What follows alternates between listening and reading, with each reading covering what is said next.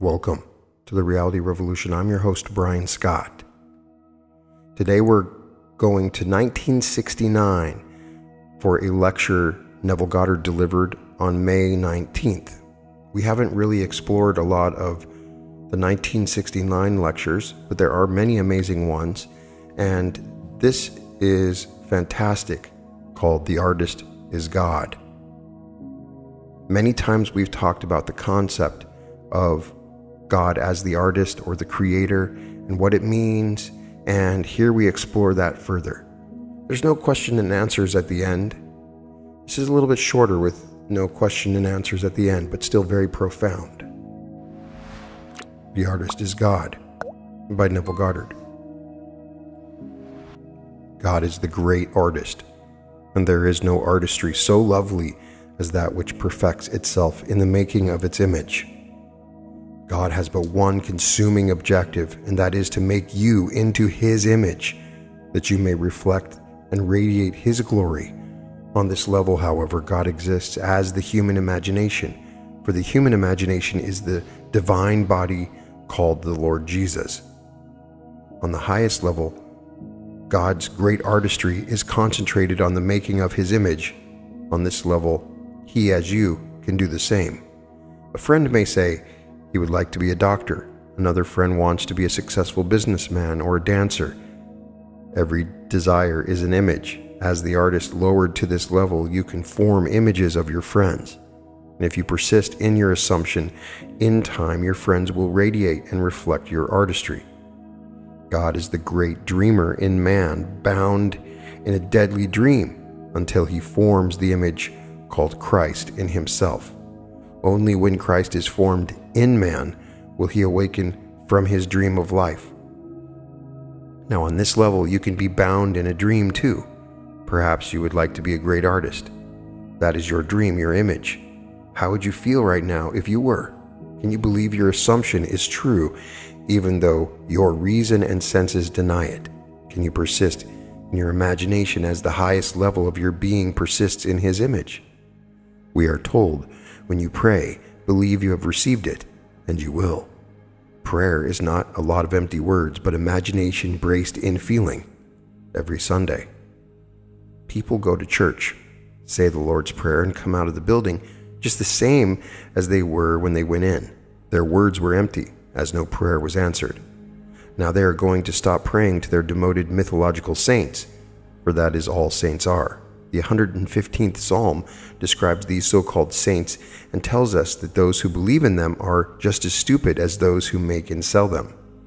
While here in this world, I asked myself how I could go about being the artist who could make myself into the image of a successful minister of the Word of God.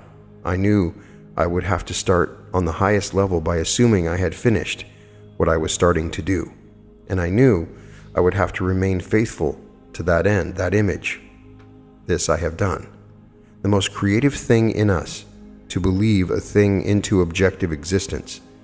When you believe that something is already objective to you, even though your mortal eyes cannot see it, can you walk drenched in the feeling that it is an objective fact until it becomes so. That's how everything is brought into being, for all things exist in the human imagination. Who is God Himself?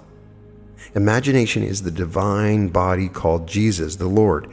If you are willing to step out, asking no one if it is right or wrong, and dare to walk in the assumption your image is true, it will come to pass. Let me share with you a simple story. A very dear friend of mine who lives in New York City was born in Russia of a very poor Jewish family. He knew what it was like to be frightened when he heard the Cossacks were coming, for they burned homes and caused pain for the sheer joy of frightening people. Joseph was the eldest of a family of 5, a boy not more than 9 or 10 when his mother died, leaving his father to maintain his family alone. Little Joseph found a job taking money from a store to the bank and having it changed into smaller denominations. He had never known what it was like to wear shoes, but wrapped his feet in newspapers or whatever he could find to keep them warm. His clothes had always come from charity, but he, like all men, brought his innate knowledge with him when he came into this world. So one day as he watched the cashier changing the money he brought, he noticed the big copper coins, when rolled in paper, resembled the silver coins, even though their value was widely separated. Then he said to himself, wouldn't it be wonderful if he made a mistake? And in his imagination, Joseph took the money, rolled the window to him in the assumption that the mistake was already made. He then walked back to the shop, filled with the sense of joy. Reason told him no mistake was made, but he thought of all the things he could buy if he had the money. He would buy a pair of slacks, a pair of shoes, and eat until it came out of his ears, a thing he had never experienced before. He had the satisfaction of walking those many blocks in the mood of having what he wanted. The next day, when Joseph returned to the same teller, the man made the mistake. As Joseph left the bank, he wrestled with himself, but his poverty and embarrassment were greater than his ethical code. So he went to another bank and changed the money into the correct denominations and kept the overage. That night, he bought himself a pair of slacks, new shoes, and ate at a restaurant until he could eat no more. He told me that although he wrestled with his conscience all night, he could not justify his act. But he learned a lesson. He learned that Sir Anthony Eden was right when he said, an assumption, though false, if persisted in, will harden into fact. Sir Anthony did not need position or money, but he knew a law which undoubtedly he used through his years.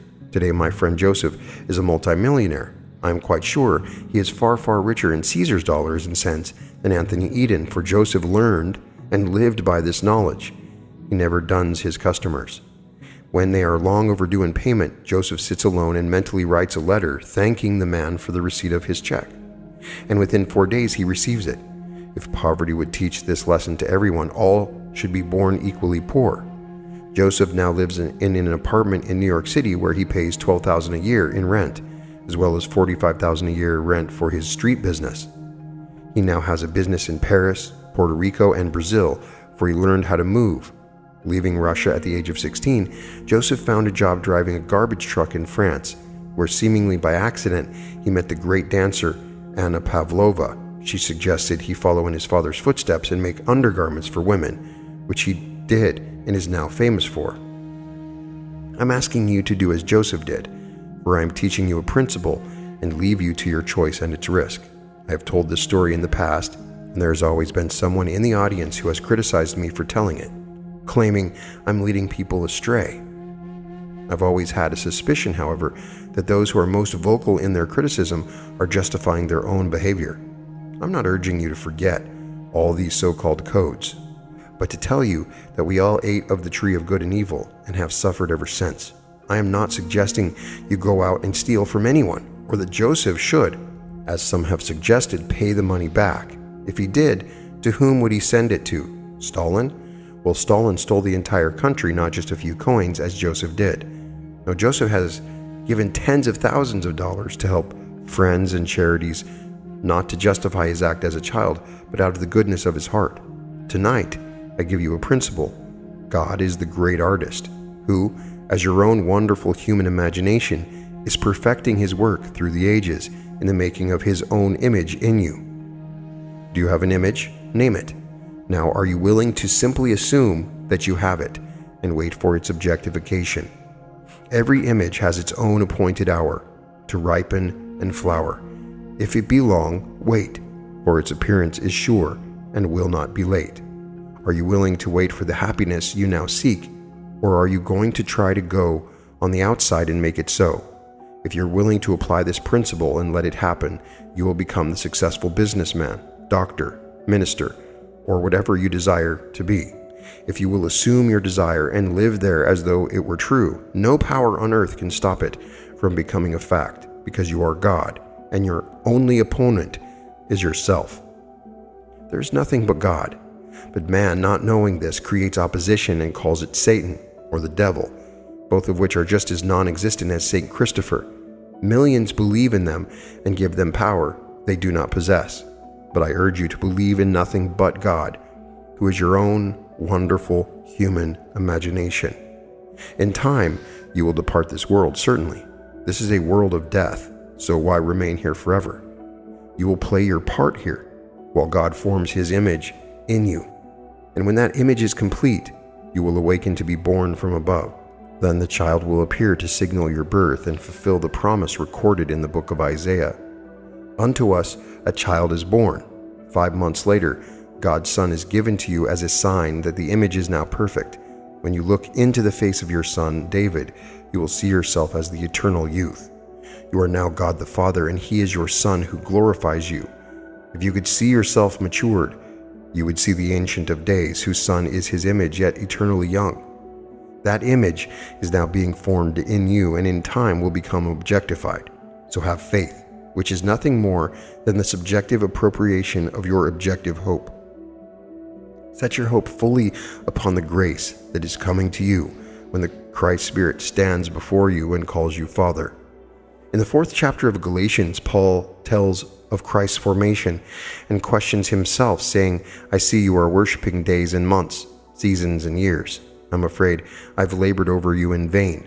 When I see a man I thought had outgrown these little concepts turn back to images and days, months, seasons, and years, and call them holy, when there is no such thing in God's kingdom, I feel like Paul that my labor has been in vain. Every moment of time is holy, and wherever you stand is holy. It may be a bar, but it is a holy place because you are there.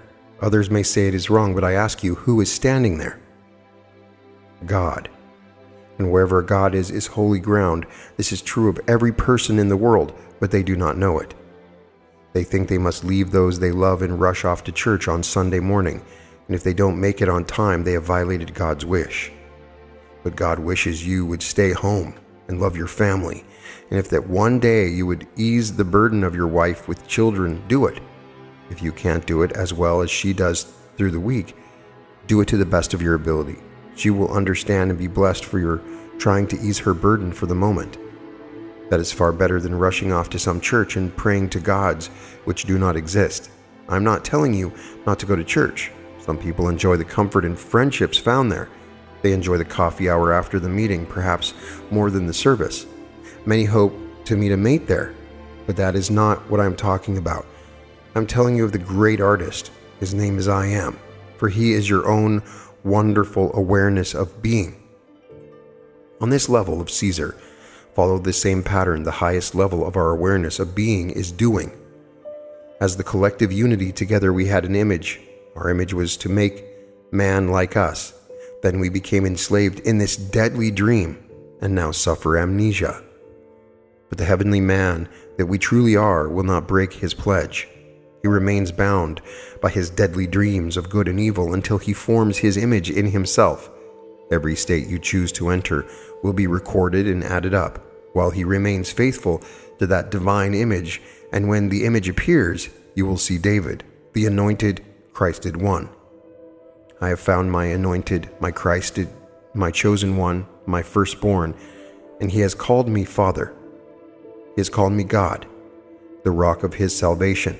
This is true, for I brought him into being. Now I can depart in peace, for I have done exactly what I promised myself to do in the beginning of time.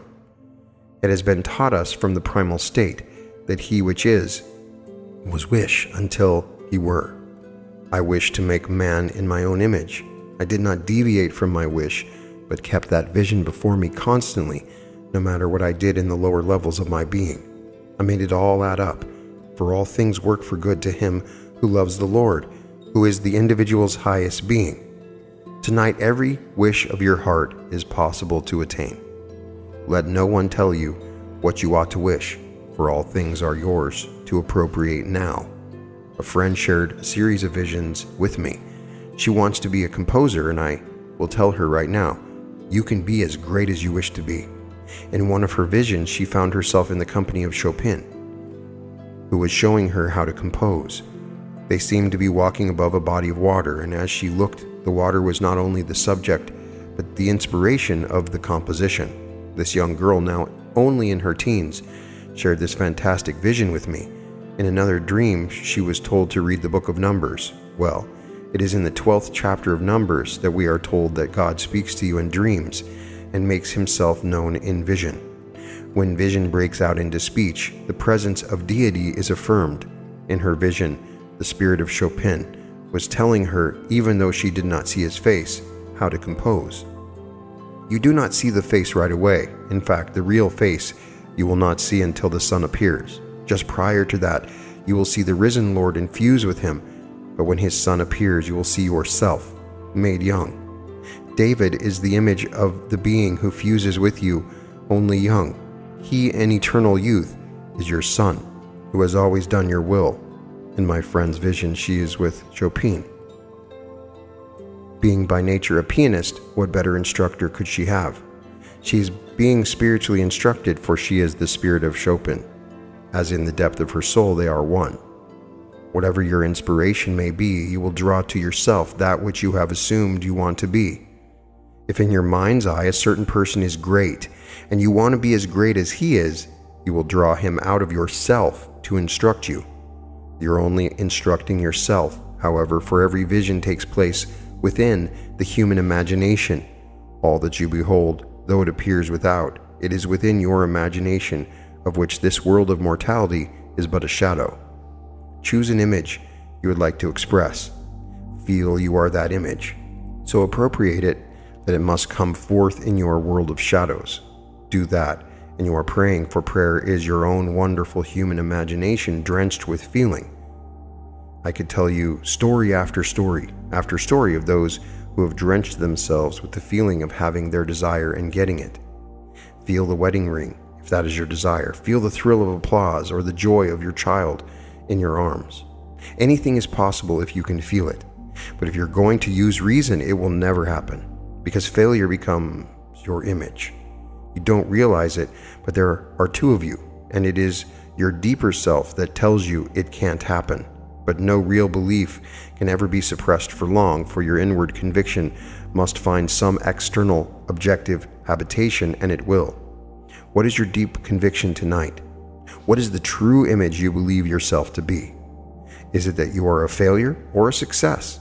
If you believe the headlines of the paper, you will be frightened, for they thrive on crisis. Do you know there are people who only write headlines? Good news is always put on the 10th page. But if the news is frightening, it will find front page print. Our boys are on their way to the moon tonight. Their trip made the first page today, but if something violent happens tomorrow, the violent act will get the headlines and not our exciting trip to the moon. Ignore the headlines and remain faithful to your image. What do you really want? Don't try to tell me that it is going to be difficult, because your very words block its fulfillment. Can you believe all things are possible to God? No one would have bet one nickel on me when I left the little island of Barbados at the age of 17, but having voiced a desire to be a minister of the Word of God. Unschooled as I was, and still am, in the formal sense of the word, who would believe the Word of God would be revealed to me? But my one consuming desire was to have a true vision, because I knew that a man becomes what he beholds. I didn't want the vision to be false, even if it was given to me by some giant with many degrees, because I would be accepting the vision he follows. I wanted truth to be revealed to me, for if it is true that a man becomes what he beholds, then I wanted to behold truth, that I would become it, and I have. When I tell you of David, I speak from revealed truth and not from something I found in a book. Rabbis, ministers, and priests deny my words because they are not what they were taught. They bring their own prefabricated misconceptions of Scripture to Scripture and cannot understand the words one who has witnessed the truth of God's Word. I found the truth as Paul did. It did not come from a man, nor was I taught it by a man, but it came through a revelation, which was the unveiling of God within me. That unveiling occurred when I was confronted by and fused with the risen Lord. While you are here, do not neglect Caesar's world. You have to pay rent, buy food and clothing. Don't let anyone tell you this is sordid. You must do it while you're here. You must render unto Caesar that which is Caesar's. Forget the concept that Jesus got food from out of the air, for it is not true. The man in whom the pattern awoke labored as you and I do, and if you think I'm being foolish about it, read the first 2 verses of the 8th chapter of Luke, where it states he was supported by 3 women from their own substance. When Paul began to tell the visions as they unfolded in him, he said, I earned my own bread. He didn't get any bread out of the atmosphere, but labored as a man, while he tried to persuade everyone that they would awaken to discover they were God, and all that is said of him in the gospel they would personally experience. I am telling you what I know from experience, not theorizing. I am not speculating. I hope you will so believe me that when I depart this world, you will not forget my message. May I tell you, you may think you have wavered in the forming of that image you set out to do in the beginning, but you have not. For the depth of your being and my being are one, and that brotherhood has never once faltered.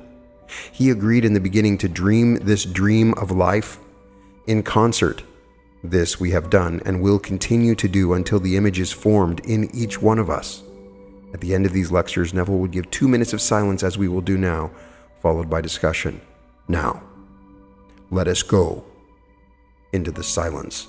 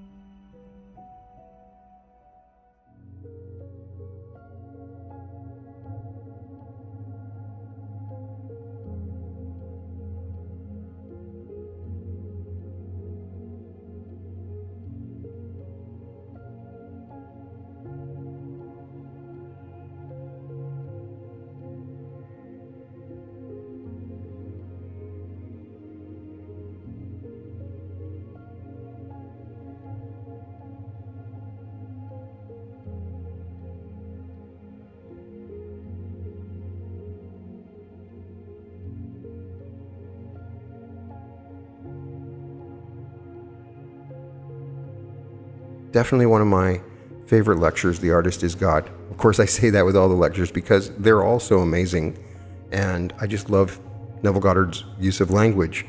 In this one, we get a very interesting story of his friend Joseph, who I believe he's mentioned before in relation to whenever he has a debt, he just imagines that person paying back his debt. But a very interesting story of imagining that he would make a mistake and getting the money by mistake, and sort of exploring that moral realm with your imaginings. If in your imagining you're able to gain money from others in a way like this, is it good or bad? Well, obviously in this particular case, he was able to buy some food and do some things with it, but inevitably it will come back to you. And so that's what they were saying, the people were speaking out against it, but it's going to happen. That's why I say in the best interests of all. And that's what I like to imagine, that when I'm receiving money, I'm receiving it in the best interests of all. When I do that, that is something that has helped me receive money in the proper way, because you will receive money when you start using the law. You'll receive it by the most bizarre means, and you'll have the opportunity to make money illegally or shady, and there'll be a little test that you have of yourself.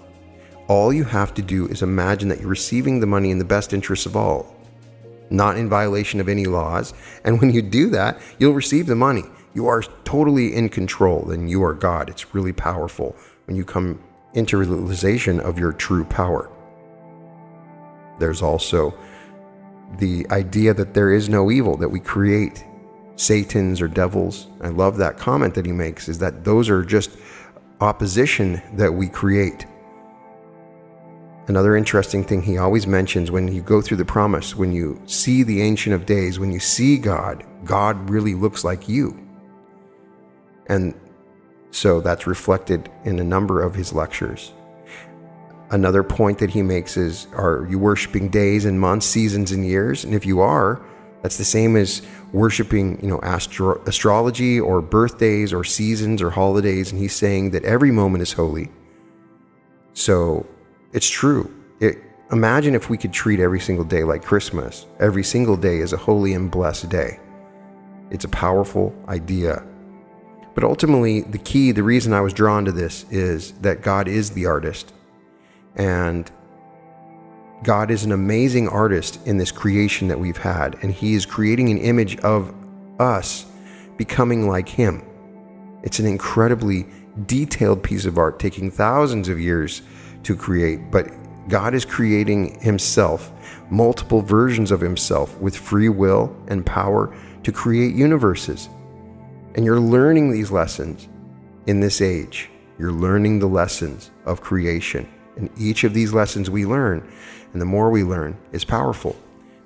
The story that he gives of the woman that is conferring with Chopin is super powerful.